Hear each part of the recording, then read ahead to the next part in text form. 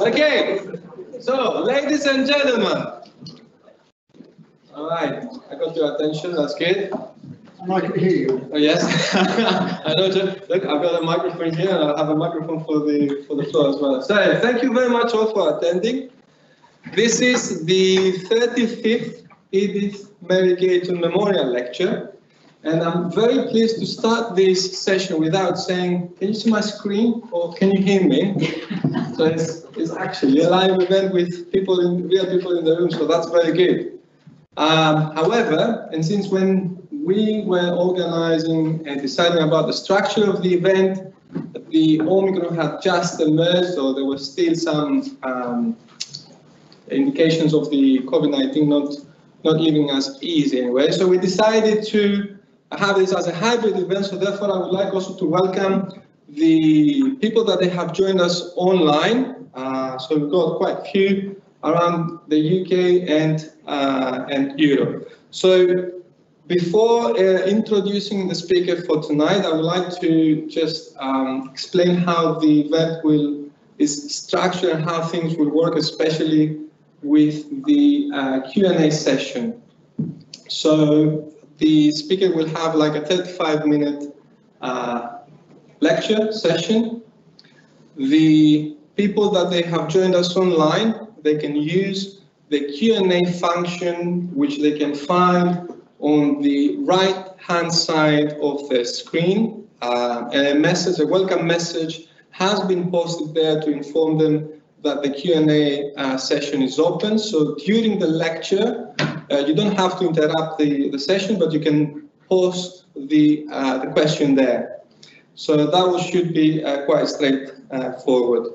Now, at the end of the lecture, I will invite my colleague, Richard Tranter, to run the face-to-face Q&A session. And I will then join Kristalla in order to manage the questions that they will be coming in online. And I will read those loud for those of you within the room, so you know what the question is about, and also for our speaker to hear and answer the question, because we cannot have those questions uploaded on the screen.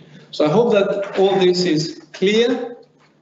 But if you have any questions, please stop me now, those of you in the room, or those of you online, please just use the Q&A as a practice to address any questions at this stage. Okay, so let's start with introducing therefore the event. So as I've mentioned, this is the 35th Edith Mary Gayton Memorial Lecture. So Edith Mary Gayton was a student in the Department of Agriculture during the interwar period. So her husband made a bequest in her memory, and the Farm Management Unit at the Reading University has the responsibility for those funds, and part of that funding is used for this memorial lecture, the annual memorial lecture, but it's also used in order to fund some of you in order to travel and attend the National Farm Management Conference, which is introduced and run by the Institute of Agricultural Management. So we are helping undergraduate and also master students to attend these national events. And in addition, it is funding visitor students. So since I've been the director of the Farm Management Unit, we had 5 students graduating as PhD, as doctors from this university. But let us move us now to the lecture, and it is extremely appropriate that we welcome Nick Green, who's the Farm Operations Director for Alvis Bros. And Nick is responsible for the business. Business is 3 dairy farms, the beef, arable, pig and contracting enterprises, and looks after the non-farming estate as well. He is a Nutfield Scholar and alumnus of the Institute of Agricultural Management Leadership Program and Windsor Leadership Trust. Oh, excuse me. We need to silent out mobiles as well. I forgot to do that. Okay. Apologies for that and apologies for the interruption. So, as I've mentioned, Nick Green is a Nuffield Scholar and alumnus of the Institute of Agriculture Management Leadership Program and Windsor Leadership Trust. Outside of the business, he is a chair of the Council of Awards of Royal Agricultural Society's English Panel, a trustee of the Farmers Club Charitable Trust, trustee of Family Education, and long-standing council member of the North Somerset Agricultural Society. The topic for tonight is farm business management and the farmer as an entrepreneur. So I think it's quite topical, and the farm management unit decided it is quite topical because farm managers nowadays, they need to develop lots of different skills and develop a set of competencies in order to be able to diversify the businesses, but also to be exceptional within the food industry. Nick Green, the floor is yours. Thank you. Thank you very much, Your Honour. So good evening, everybody. It gives me great pleasure to be here to talk to you tonight. Certainly on the occasion of the 35th Edith Mary Gayton Memorial Lecture, and I've been an attendee on numerous occasions in the past. I'm honoured to be standing on this platform following in some of the footsteps of some predecessors. I've been asked to talk about farm business. Thank you. Been asked to talk about farm business management and the farmer as an entrepreneur. And if you actually look at it, it's a bit of a dry subject, or it can be a dry subject. So what I would like to do is try and put across a little bit of the theory as I understand it, but talk to you about my life and my farming business that I'm involved with, and just see if some of that entrepreneurship and the role of an entrepreneur comes out in that farming business. And there's loads and loads of books you could get stuck into with this, and there's loads of sources you can talk about. So what I'm going to be talking about is a really very small part of the information that's actually available in the public domain.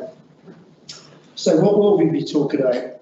So we'll talk about what an entrepreneur is, and entrepreneurship, what is important to those entrepreneurs in the entrepreneurial world, and then entrepreneurship at Lycross Farm. So a little bit about what I've come across in the last 40 years or so working for that one business.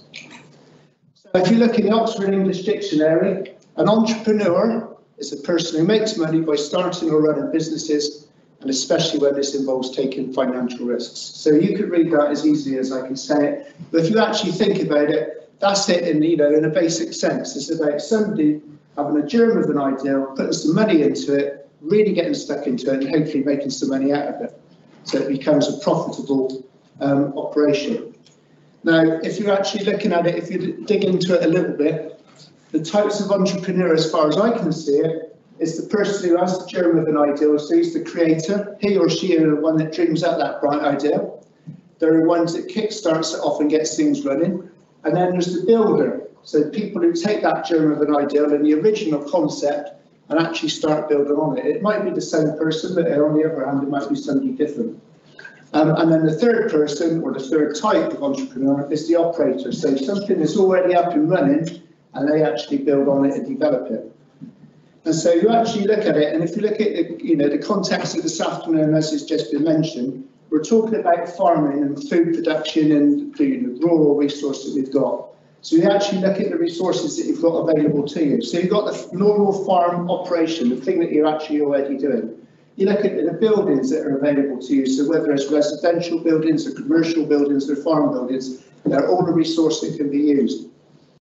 And then you look at the land. Just because you produce food on land for the last however many years, it doesn't necessarily mean to say that you carry on producing food from it now. So it's an opportunity to consider other things. And then there's you actually look at the people that are involved, whether it's yourself, whether it's other people, so the actual human resource and whether they've got the capacity to do whatever might be needed to be done. So building on that, you have to have the right mindset. You need to be really, really driven, have that dream of an idea and actually make it work. Start it up and make it work. These people, the entrepreneurs, they're not. They need to be actively engaged.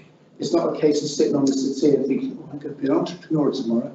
what can we do? It's actually live it and breathe it, so it's a mindset as well. You need to understand the market that you're looking at, and you need to understand the objectives of what you're trying to achieve, whether it's short-term, long-term, medium-term, whether it's an emotional objective, or whether it's just economic, or whether it's a combination of all those things. So there's loads to be thinking about when you're actually talking about entrepreneurship. So just developing on that, if you look on the internet and type in types of entrepreneurship, there's dozens of different things that you can actually look at or follow up. What I've tried to do is just put out a few things that I think are pertinent to what we're talking about today, so rural or farm-based entrepreneurship. So if you start at the top, you look at the scalable startup type entrepreneurship models. It's quite an easy one to actually look at with this, and you could use, as examples, you can use the likes of Twitter or Google or Facebook. It's something that somebody's had that germ of an idea that you can build, you can develop it and then scale up. And you look at those three brands as an example, they're global brands now, but they literally started off as small scale with somebody just having a bright idea. So if you look at small business entrepreneurship, again, it's something that somebody's dreamt up, or there's actually a business ideal that they've developed, but they've got no aspirations to do a Google or a Facebook or a Twitter type global domination of that business. It's just something that they'd like to keep on quite a small scale. They'd like to be ahead of the curve. They'd like to keep engaging with their customers all the time. They want to be emotionally engaged with it. They achieve emotionally, but also economically as well. And I'm just as an example, it might be the local butcher shop. And as long as he or she is doing things to engage the customer and ahead of the curve and keeping their customers coming all the time, it might be they do that for 40 years and they're completely happy with it. And if you talk about large business, the opposite end of the scale, you could use examples such as Microsoft or Procter & Gamble, Mars or Procter & Gamble or Unilever. They've actually, somebody's had the original ideal years and years ago. They've got a core product offering, and the entrepreneurship then comes around that core offering. So it's about developing offshoots of what they're already doing, or the process that they're actually engaging in developing their different types of business. So again, it's something quite different and a different scale to the previous one. And if you're talking about innovation, the other way I would describe that is maybe somebody who's a serial entrepreneur. It's about somebody who has that germ of an idea, they develop it, they get it up and running, whether they fund it themselves or whether they get funded from somewhere outside. They run that idea, if it's a business or a product, they prove that it's successful, they run it for a number of years and then put the business up for sale. They sell it, they move on to the next thing. So it's a serial entrepreneurship that actually is an ongoing thing. And if you look at some of these people, it's actually not a case of a lifelong role in one particular job, as might be 7 or 10 years, finish that job, straight on to the next one and start something else. So it's that sort of creative mentality. And then if you look at social entrepreneurship, that's a mouthful, isn't it? Look at social entrepreneurship. It's somebody who actually recognises that there's a need for a social interaction. And it might be, if you look at recently, the last couple of years with different things that have been going on, food banks might be one idea. It's anything like that to actually develop an idea that actually alleviates social, cultural or environmental issues. And we'll come on to an example of that in a while. Excuse the slide here, which is just a list of questions, but it's just things that you need to, I think we need to look at if we're talking about entrepreneurship. And it's the things that are important to these people who are actually developing their lives as entrepreneurs. If you actually look at it, they take what they do seriously. These people who are developing businesses, the responsibility is to actually make a success of it. Whether it's just them that's running their business or whether they're employing people, it's up to them to make sure it's a successful business. It's down to them whether the rent's paid or the other bills are paid. It's their decisions and ability to run that business that makes it a success or a failure. They make it all about the customer. Any entrepreneur is about delivering something to a customer. And if you don't understand what your customer wants, or what they actually need, you're never going to make the business a success. So they're thinking about the customer all the time, day in, day out. They make the big decisions carefully. You know, if we're actually talking about decision-making processes in these businesses that are being set up and being run, they're actually really, really careful about the decisions that they make. It's not just rash decisions made at, you know, on a whim. They actually need to consider the financial impact, the economic impact, the social impact, the impact of the people that are around them. And they're not necessarily don't make those decisions on their own. They actually take counsel and advice from other people. And there's nothing to be ashamed of. It's good to get other people's involvement and input into it as well. The next one is reasonably self-explanatory. They're not scared of the road less travelled. There's actually no point in doing a Me Too operation and just doing what somebody else has done before. Okay, so it might be successful, but you'll never be the one that makes loads and loads of money out of doing it, and you know, eternal, it's internally successful. The people that are developing these entrepreneurial type businesses, they need to be trailblazers. If you can imagine Richard Branson back in the late 1960s and 1970s doing what he did, he was a trailblazer and he set the scene for loads of people following him. If you look at Elon Musk, he's somebody who's a trailblazer and he's going to be the one that probably makes a lot more money than most other people would do what he's doing. They harness technology. There's a real need to use technology to develop the businesses. And these people that are the entrepreneurs typically are the first adapters of most of the new technology. But more importantly, they might have it available to them. They need to understand, either themselves or people that they're working with, what that technology can do for them to actually help sustain their business and grow it. So it's really, really key that they do that. They invest in themselves. And if you actually look at what people need to do to be successful entrepreneurs, they need experience. So that experience can either be gained firsthand themselves, or they can use other people's experience and draw in that experience from other people. And they're never afraid to actually talk to people and actually draw out of people what they think of things that they're doing. Peer mentoring, fantastic opportunity for people that run different businesses to actually just talk to each other. It might be different industries, different sectors, but in similar situations, a fantastic opportunity to actually talk to each other and understand other people's problems. Now, those problems might be the same as yours, and work out how to sort them out. And dare I say it, it's always good to have a holiday to recharge. And I think never be afraid to have a holiday. And if you look at some of these successful entrepreneurs, they might be jetting off to the Caribbean. And you think, life's hard, isn't it, when you're making all that money? But seriously, they go there for a reason. It is just to recharge and just to sit back and think, what could I have done better in the last job I did, or the last thing that I've done? What can I be doing in the future? So it really is a case of investing in themselves and actually understanding what makes them tick and recharging those batteries. So on a similar theme,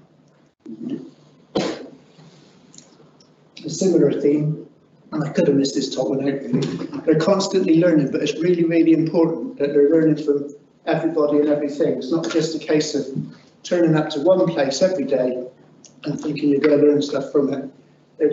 They all embrace them. They look at every opportunity of learning from other people and other places.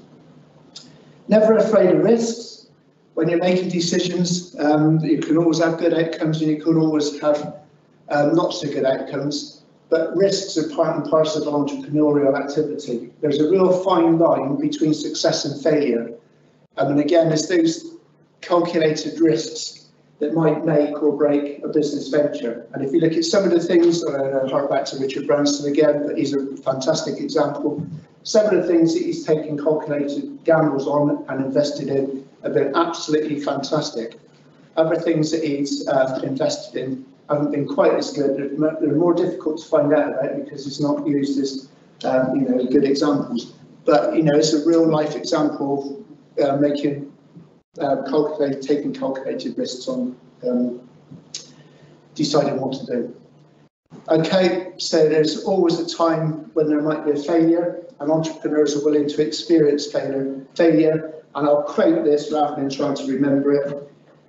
Failure is just information about what doesn't work. It's not the end of the journey. So unless it's bankruptcy, it's a case of understanding what's gone wrong, what decision was made that didn't go quite right, what actually happened to make it a failure, what can I learn from it, what can I use that information for the future to keep going and do something better. And there's a willingness to experience that. We've talked about the customer already. Entrepreneurs adapt to the current needs of the customer in the market, and they stay ahead of the curve. And whether it's a small scale entrepreneur or large scale, what they're endeavouring to do all the time is stay ahead of the curve and understand what the customer wants. So it really is a case of talking to customers and to a degree the suppliers, so that you understand what the customer wants, what you need to be able to supply to that customer, and actually how to make it work. And they know how to sell themselves. And it's a case of that, again, is talking to the customers and understanding what the customers want. So we're talking about people trying to sell themselves, metaphorically, of course. It's about what they deliver as part of their service, about their goods or whatever else they're actually selling to the customer. They need to be, their integrity needs to be 100%. The credibility needs to be 100%. And if you can sell that to the people that you're talking to, the customer, then it's, you're halfway to actually doing it. And if you talk to different people, some industry commentators, industry experts, some of the academics that have done some of this work, entrepreneurship, you'll see that customers are 4 times more likely to change suppliers if they don't understand the person that they're working with. It's much more likely to change a customer like that than it is about a price or a product type issue. So it's really, really important. And then they network. And it's just like this evening, there's opportunities for people in the room to talk to other people and actually understand what might be available to them, what they might be able to provide. And it's the same wherever you go. It's always about a case of actually understanding how you might be able to talk to people and impart that information or what your view is on something.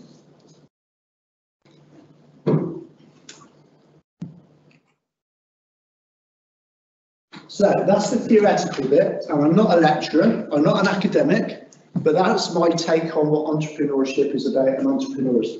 And what I would like to do for the second part of this presentation is talk to you about a business that I've been involved with for almost 40 years, that I think has got some really good examples of entrepreneurship in it. So you can actually look at it, there's a creative entrepreneur, there's people that have built within the business, and there's operators as well. So hopefully there's some examples there that you can pick up. I'm not going to tell you as we go through it.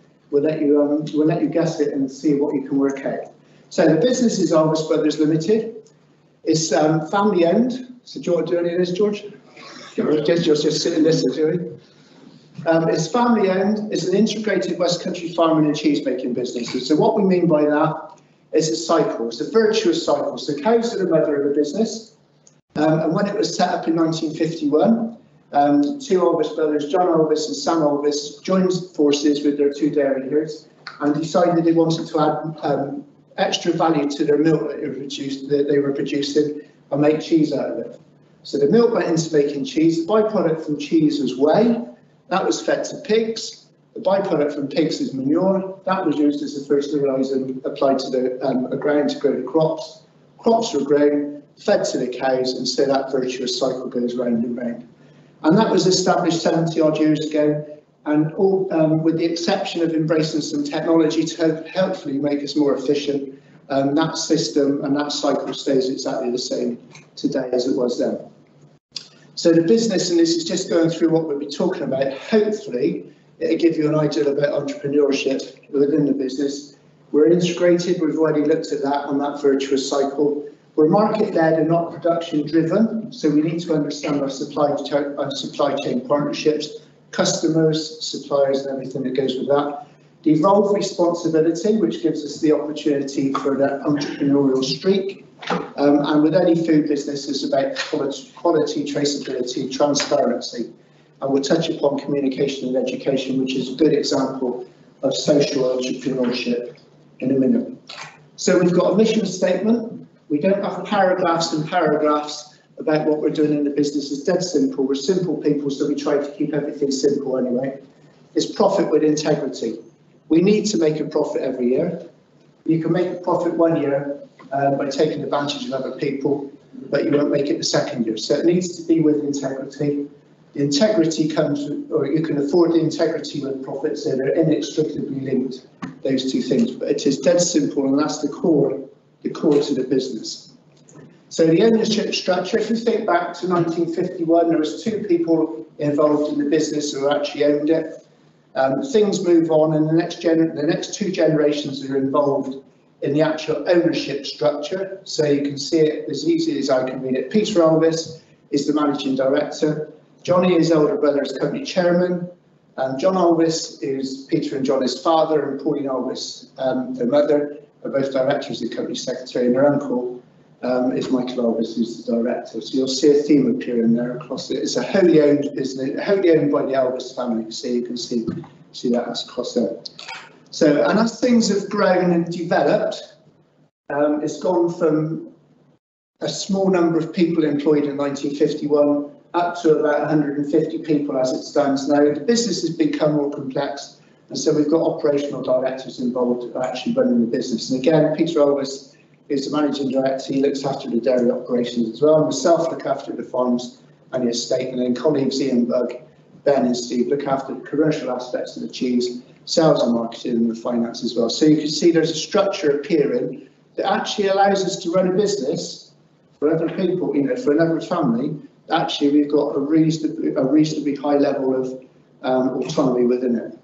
Now, like I said, we're simple people, so we try to keep things as simple as we possibly can. And the structure of the business is split down the middle into 2.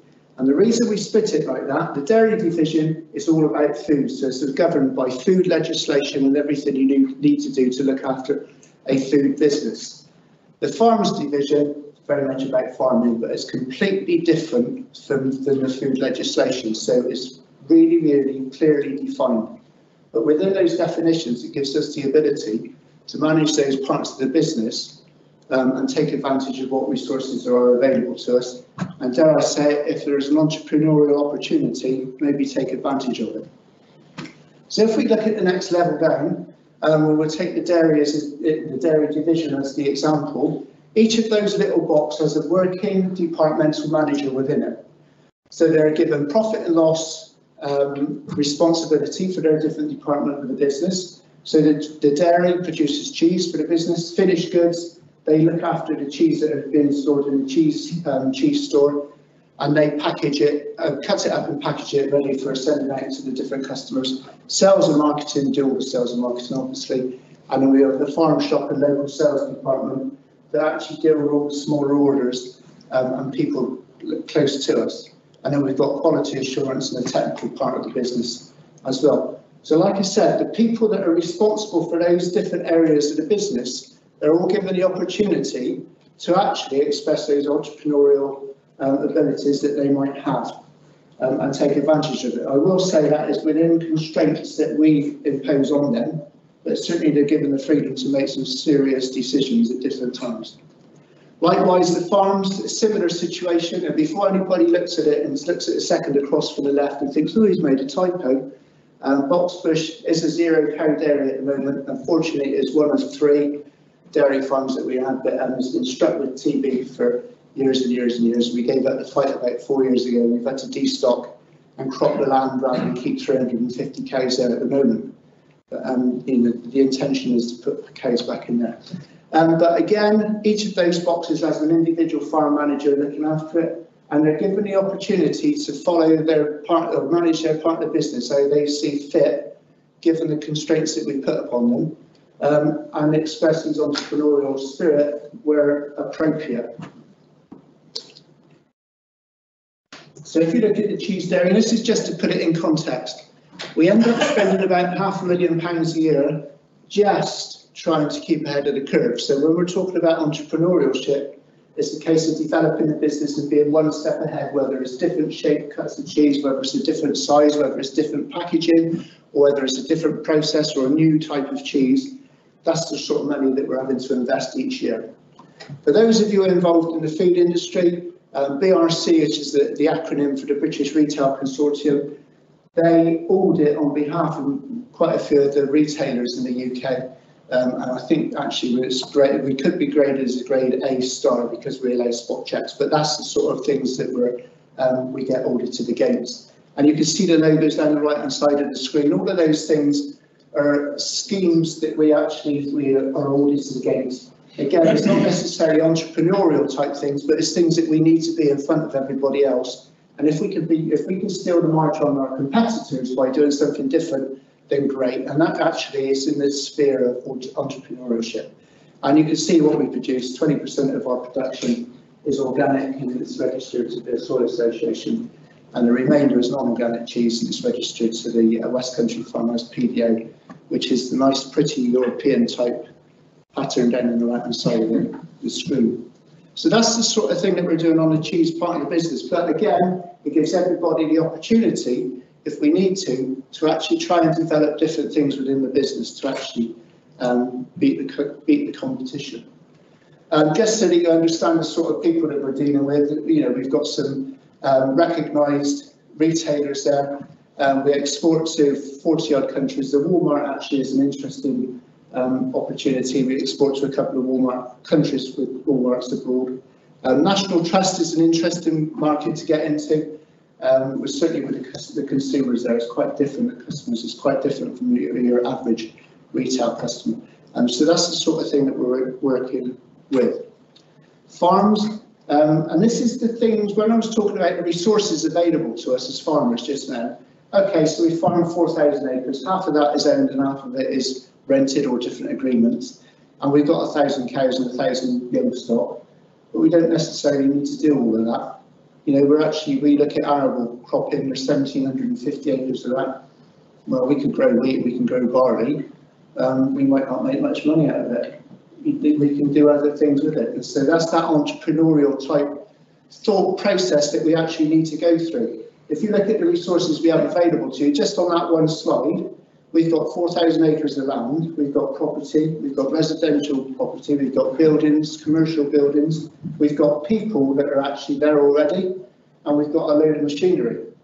So we don't just need to think about actually producing food and producing milk that we've always done. There might be other opportunities, and that's the sort of thing that we're actually looking on a day-to-day basis within the business, and it's something that the industry needs to be looking at as well. Pigs. We've got a piggery that holds 6,000 pigs. We make it dead easy, like I said earlier on. We're simple people, so we try to keep things simple. We contract finished pigs from 35 kilos up to 120. So pigs come in, we feed them, we muck them out, and the pigs go out. So it's as easy as that. We finish in between 18,000 and 20,000 pigs a year. But again, and we'll come to it in a minute, that's what we've done for the last 70 years, but who's to say that it might change in the not too distant future? There's various opportunities. This is a really interesting one when it comes to entrepreneurship. Excuse me. I don't know, 18 or 19 years ago, we had a very small contracting department within the business.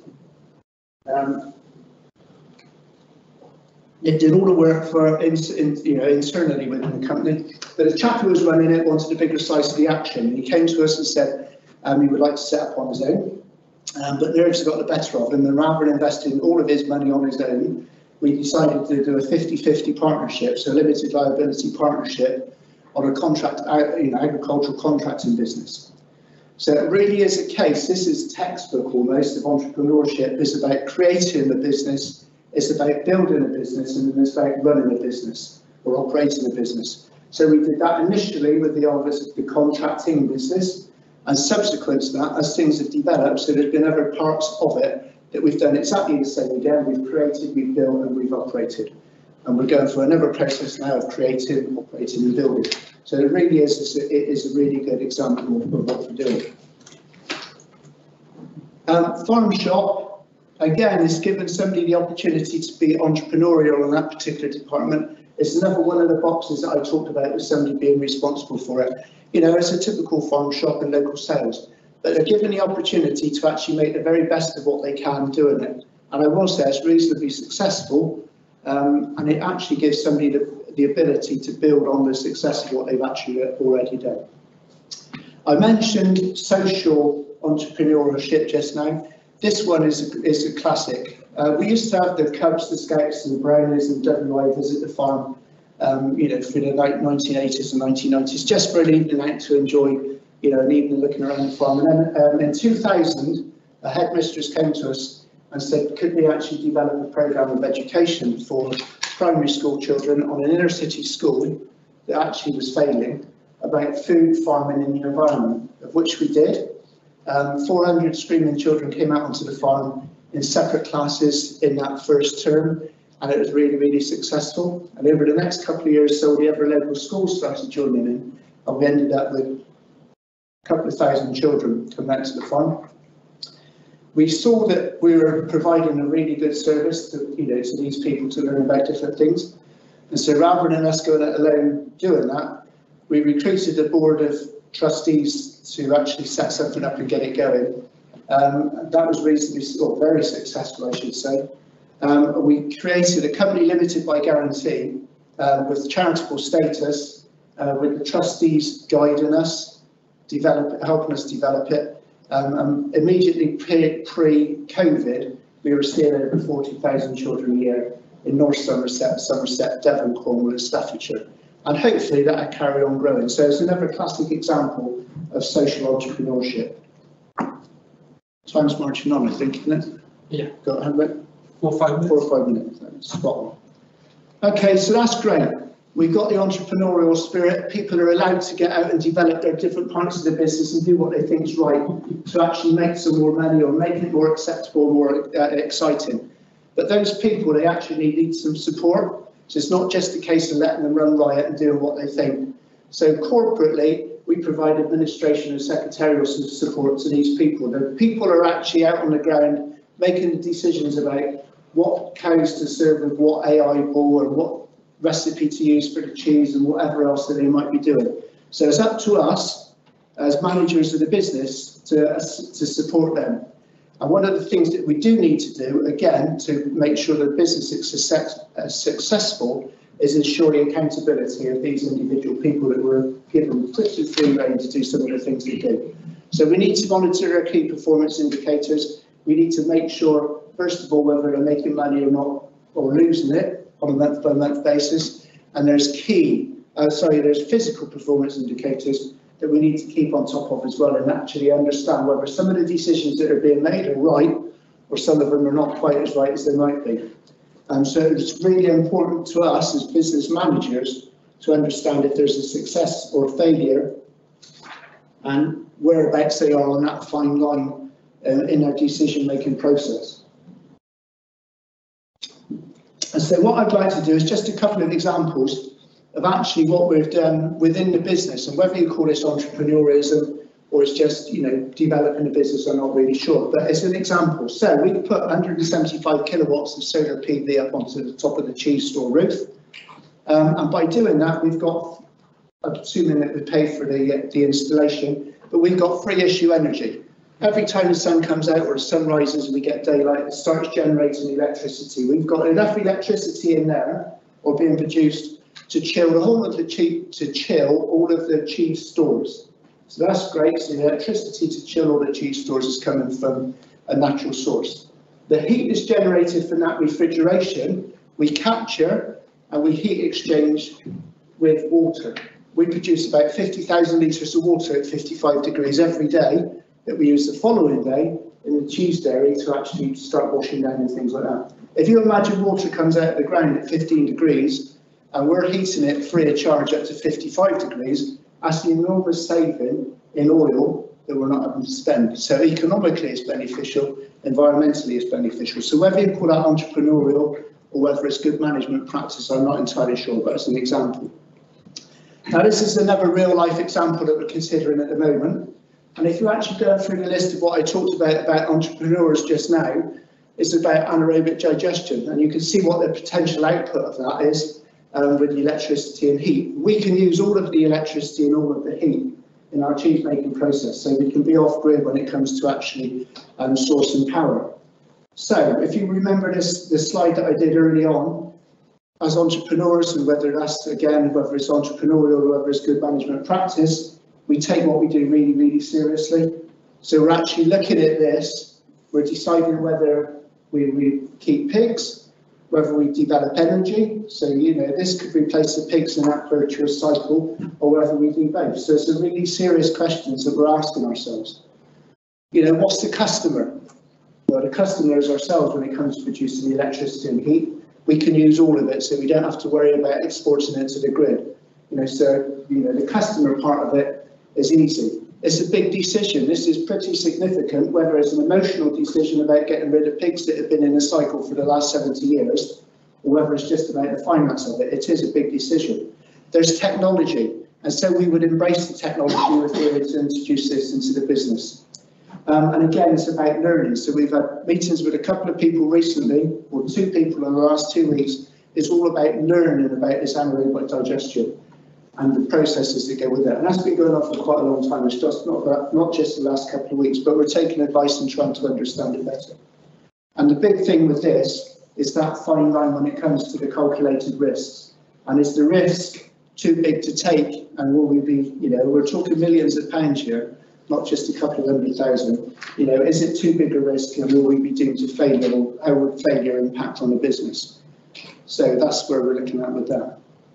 So in summary, this is the business, and this is what we're actually looking at, whether it's entrepreneurial or whether it's business management. There's a total recognition of adding value.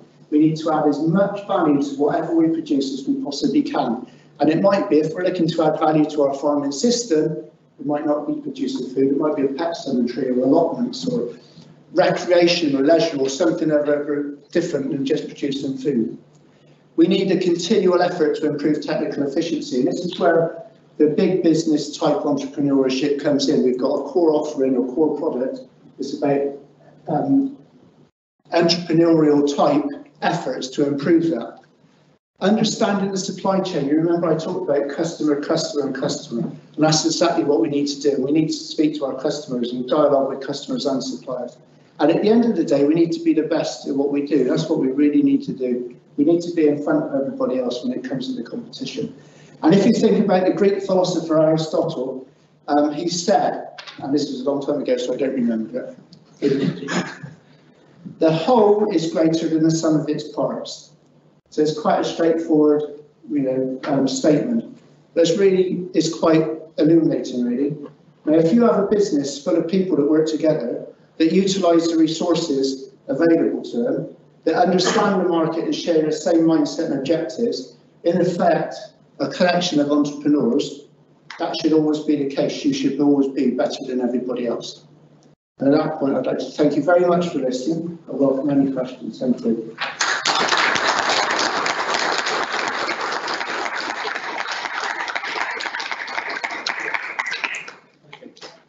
So, Richard, if you take over the Q&A session within the room.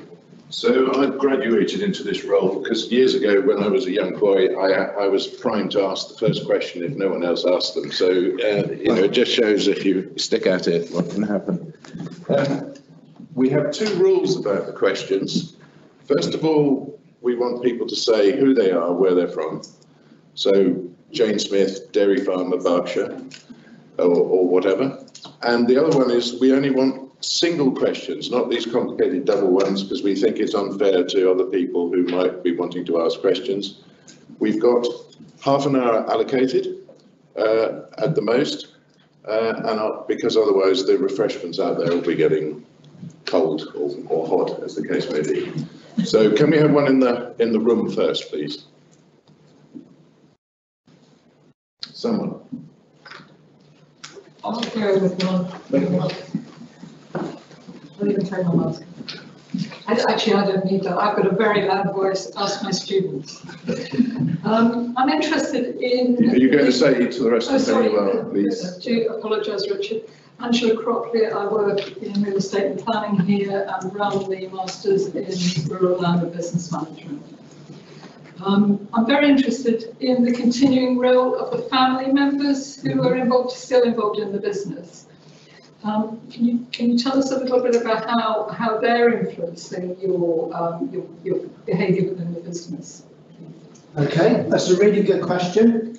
So we're into the third generation of executive management. So the third generation are in the business, and one of the fourth generation is in the audience actually. So you might correct me on some of the things that I say because part of it is about as well. So if you actually look, a brief history lesson. Okay, so Mr. Alvis Senior, so John Alvis Senior and son Alvis, who set the business up. I never met son Alvis, but certainly John Alvis. He was absolutely driven. So he knew at a very young age he wanted to set his own farming business up, and he was going to grow it and grow it and grow it. I don't think, if you ever asked him, I don't think he ever said, I want 1,000 acres or I want 1,000 cows or whatever else like that. I think, when it came to his obituary, somebody said that he actually put one stone in place, cement that one in and put another one on top of it, and that was the way he built the business. But he had a really entrepreneurial spirit, with him. The next generation, so John and Michael, they carried on with that spirit of actually developing the business. So instead of just starting it off, they actually grew it. And if you go through the 1960s and 70s and the early 80s, the business just grew and grew and grew. And it was growing sustainably all the time. Now I think the really difficult job comes now with the third generation of actually somebody created it, somebody's built it, the third generation needs to carry on and develop it. I think that's, that drive in the development is actually what's driving them as well. That's what their core aspiration is. And I wouldn't wish to embarrass anybody, but Peter Alvis, he's the one who's got an engineering background rather than a farming background. And if you're actually looking at entrepreneurial spirit and developing different aspects of the business, he's the one that's actually picked up the cheese packing, for example. Cheese making is pretty well the same as that has been for hundreds of years. But packing cheese and taking it from a 20 kilo block down to a 20 gram stick, that's the bit that actually adds value to it. And that's the thing that you don't employ somebody to stand there with a knife and count a 20 gram bit and stick it in a bag and seal it. That's the bit that sends pieces of cheese down the production line at 180 pieces a minute. And that's what's driving him. Johnny is the farmer of the family. He just wants to farm, and he is looking to do everything as best he possibly can. Again, embrace the technology, but again, farming's farming really. It's about producing food, you're doing it as efficiently as possible, and embrace the technology to actually do it. So that's the driver as far as those two are concerned. The next generation, I think, is going to be really difficult, more difficult than the third generation, because I think there's going to be so many opportunities open to them. We're in a world now that say we can feed ourselves globally, so we won't necessarily need to produce food at the moment. Now, we can get into politics if you like, but that's not that shouldn't be the case tonight. I think we're going in the wrong direction by doing everything to do with the environment rather than producing food. But I think there's going to be so many opportunities available to the next generation of people running this this business. I think it's going to be really, really exciting. I think the difficulty comes in deciding where the resources go to actually fund it. But to my mind, the next generation got fantastic opportunities. And it's not just going to be about food, it's going to be about so many other things as well. We've got one online now. Yeah. Do we know who they are? Well, there's Gillian. Fantastic talk. Thank you. What advice would you give to students who are passionate about agriculture and dream of owning and buying their own business? Gillian Rose is our School Director of Teaching and Learning, for those here who don't know. Thank you. Well, Gillian, that's a really good question. Now then, there might be a burning desire for somebody to own and run, own their own business, and whether that's owned land or whether it's rented land, but to run it on that basis. And I've not had that experience. And to be honest with you, other than a couple of years in my early 20s, I've never wanted that experience, but that's me personally. I don't think I'm very well placed to give that advice about what they can do to get their own business. The one thing I would say, I was talking to somebody about this last night, actually, you don't really need to own your own business to actually be entrepreneurial, to enjoy a career in agriculture. And I've just take myself as an example. I was number 4 in a team of 4 when I first joined the Alvis business, and I've worked through the business. I've been given a fantastic opportunity to develop myself within it, but at the same time develop the business that goes with it. And within my network of people that I talk to, there's lots of other people in the same sort of situation that have been given fantastic opportunities to run reasonably sizable estates. So Gillian, I take your point. So I'm talking to Gillian virtually. I take the point about, you know, people wishing to grow their own business, and there is opportunities, but it comes down to niches, to get into that niche first of all to generate enough funding to be able to do it. But I wouldn't preclude it from having a career in employment as well. So, someone in the room next, please.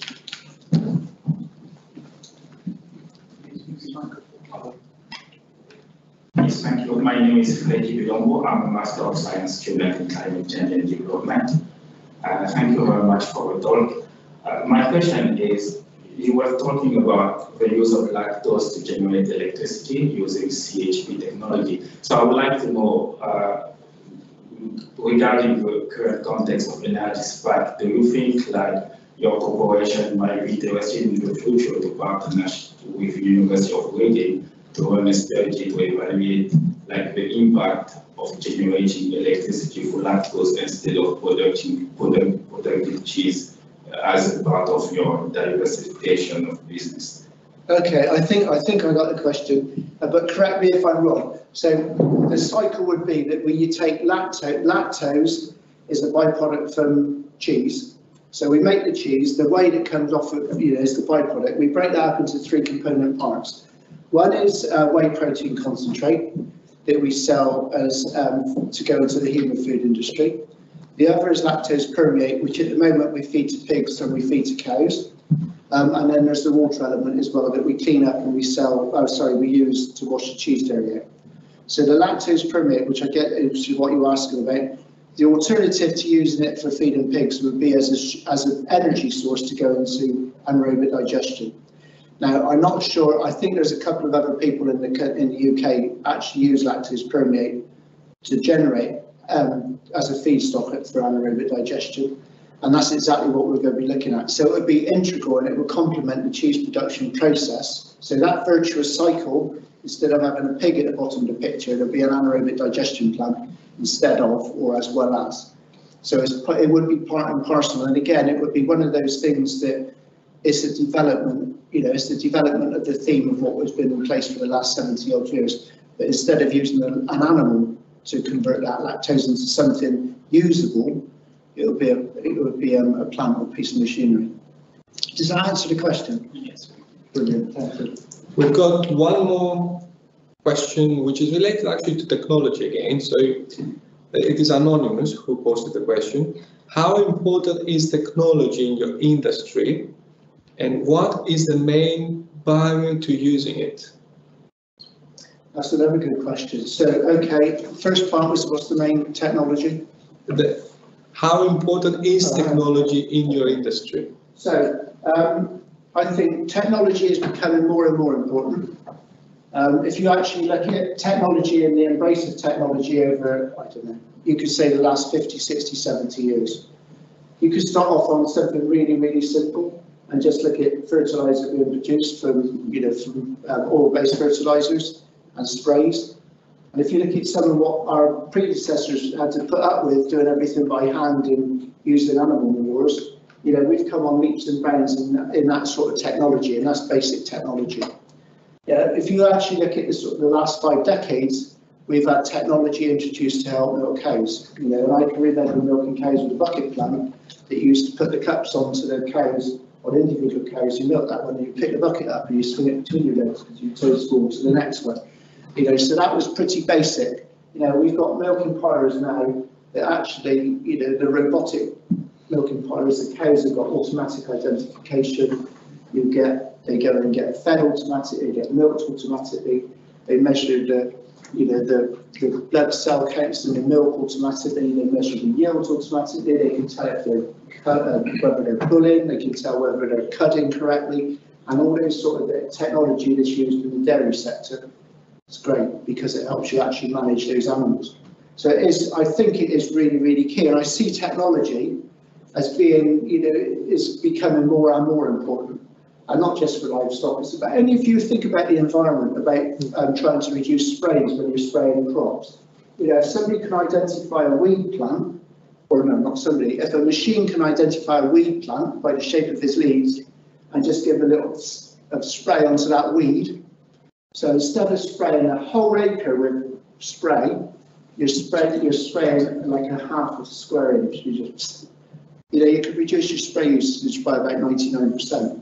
To my mind, that sort of technology is absolutely fantastic. If we're talking about safeguarding the environment and reducing climate warming or global warming and climate change and economics and everything like that, and technology is really, really important. And I think it should be embraced, and we should, as an industry and as a country, we should be promoting the research and development as well.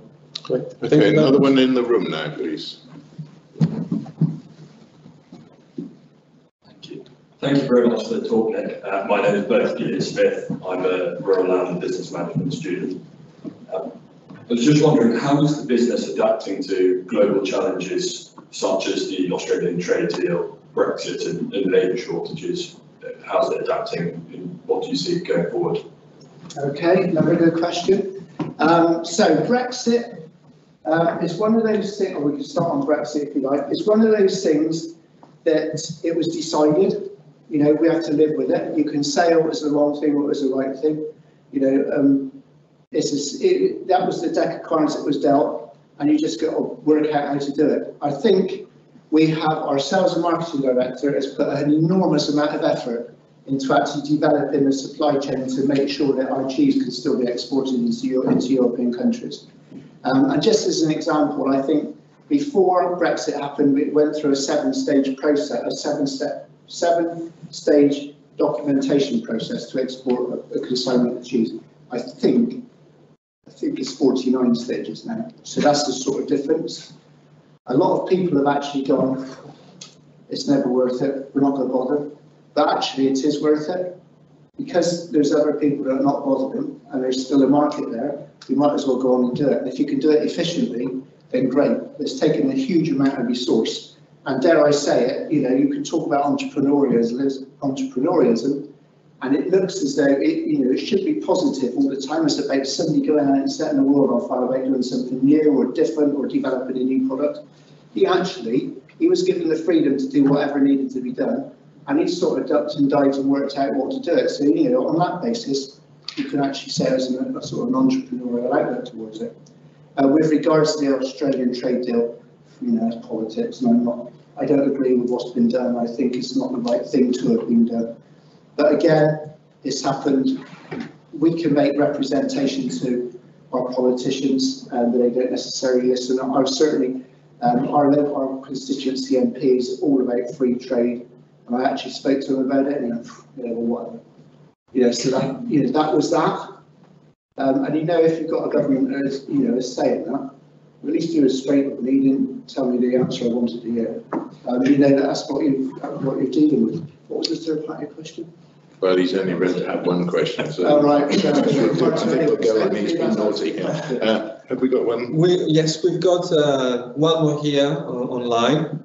And I think, on the sake of time, I think we'll take one more online, and then we'll take one more from the floor, and then we need to conclude. So this is from Peter Hopwood from Princeton. Good evening, Nick. Too few farm businesses give sufficient thought to how they are structured to facilitate growth and succession, or SA, in brackets. Developing a new business on the farm is an ideal opportunity to take good advice and get the structure right from the outset. Do you agree? I do. So good evening, Peter. Peter, he's not said it, but I do know Peter quite well, and we worked with him quite a lot in the past. And he's a classic example of being a fantastic entrepreneur. He's actually, as well as being a farmer, he's developed different products and different things and different services. And if you're talking about identifying a market, actually working out what you're going to supply, actually talking to your customers and maintaining those customers, and actually having that dialogue, and actually building a business up and running it and being successful at it, is a really good case to actually look at. He's an exemplar. So I do agree with what he's saying. And the structure part of it is really, really important to get the structure right, not just for running the business, but maybe selling the business at the end of the day as well, so that you can actually, you've got it packaged ready to put on the shelf or ready to put into the market to actually sell that business rather than just getting to the end of it thinking, oh, I wonder what I should do now. So I agree with the points he's made. Great. So, the golden question. Jeff will do it. Thank you, Chairman. How important and how do they do it? This is Jeff Adams, retired consultant. How do entrepreneurs, or how should entrepreneurs recruit their staff and get them to own the standards to which the entrepreneur wishes the business to operate? What a question to finish, and we've just gone past the time, so that's it. So very good. So I just remembered the last part of your question as well about staff, so we can include that in the business. Now, in all seriousness, Jeff, that's a really good question, because if you look at entrepreneurs, they set really, really high standards. They set, more often than not, they set those standards in their mind to start off with, and it's just about they are leading by example. Now, if you've got, and I've got a good friend, and when it comes to actually networking and talking to people about developing businesses, I've got a good friend who I've known for 20 odd years, started off on quite a small scale, and he's developed his business into a significant multinational business. So he's gone from 1 acre to hundreds of acres in Portugal, China, Hungary, UK, Scotland, England, right? When it was just him and a few people and 1 acre, he could actually get those standards instilled into other people just by walking around and saying, I really wish you would do it like this. This is how I would do it. I'd like you to do it like that as well, please. But when you've got multi-sites and thousands of people at different times of the year working for you, it's really, really difficult to instill that level into those. And that's when it comes to the piece about you remember about creating a business, developing a business and running a business. I think that's part and parcel of actually those 3 stages of entrepreneurialism, is actually you need to understand that when it's just you on your own, it's dead easy, you can set your own standards. When there's a few others working with you, reasonably easy as well, because you don't necessarily need a structure, because you're doing the managing by wandering around and actually talking to people and making sure it's done how you want. The difficulty after that is getting people, selecting the right people to train, or for them to understand that the levels of what you want to achieve, and for them to distill that and cascade it to the next level of operator, or however you want to describe it, and dare I say it, expand that into different places as well. And the key to that, I think, and this is from experience, my experience and other people's experience of talking about the same thing, is actually getting people that you can trust to understand what you want from them and the other people that are line report to them as well. So a lot of it is down to what I said just now about integrity. So, you need to lead by example. The credibility by this is how we want to do it, this is what we need to do, and getting other people to buy into it, getting involved and engaged with that sort of level. I'm not sure whether that's answered your question properly, but it's a case about personal touch all the time, I think. Thanks. All right, so thank you. I'm going to break Yorgos's rule and be indulgent and ask you a question myself. I always think that we always take students to successful farms, and I do wonder whether they could learn better from unsuccessful farms. Have you learned to make your business successful from other people's mistakes or failing or poor farms and poor businesses? Again, that's a really good question, and I will say a lot of the time we look at things, I say we never want to be the first. It's easier if you're not the first. It's easier to go to somebody who's tried something and learn from either their mistakes or their successes. I will always say that you could go anywhere, you could go to the worst place in the world, and you'll always learn something. And even if the thing that you've learned is what not to do.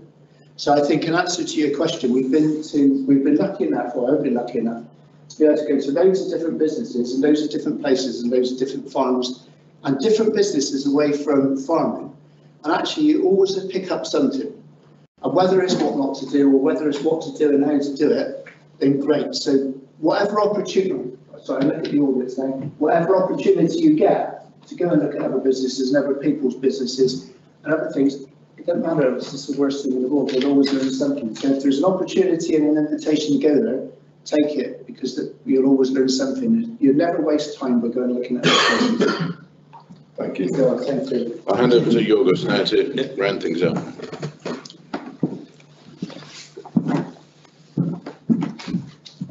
So I hope you have enjoyed it. I hope you have learned something new tonight. I guess the most important thing that I will keep from this is to consider failure next time that this happens with a different eye, with a different perspective. So failure is an opportunity for us to review, reflect, learn from our mistakes, and move into the future, adapt our businesses to the challenges and opportunities. And I think it is important to for the future generations to consider entrepreneurship or the opportunity, if you like, to adopt to new business ideas and business models as the way forward in order to fight the challenges. With that, I would like to thank you all for attending. First of all, I would like to thank Nick for agreeing to be here tonight, for delivering such an interesting talk and answering all your questions with a really well and educated and informed manner. I would like also to thank Richard Tranter for running the Q&A session.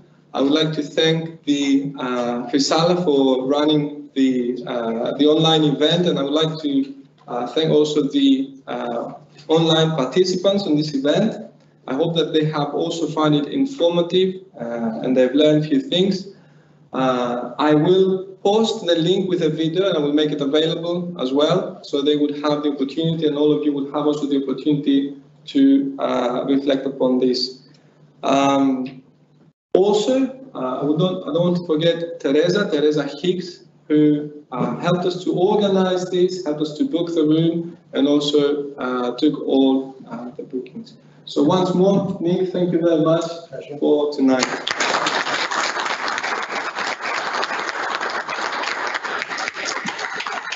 There's some wine and nibbles in the cafeteria, so please join us for the rest of the evening. That's good. Is that right?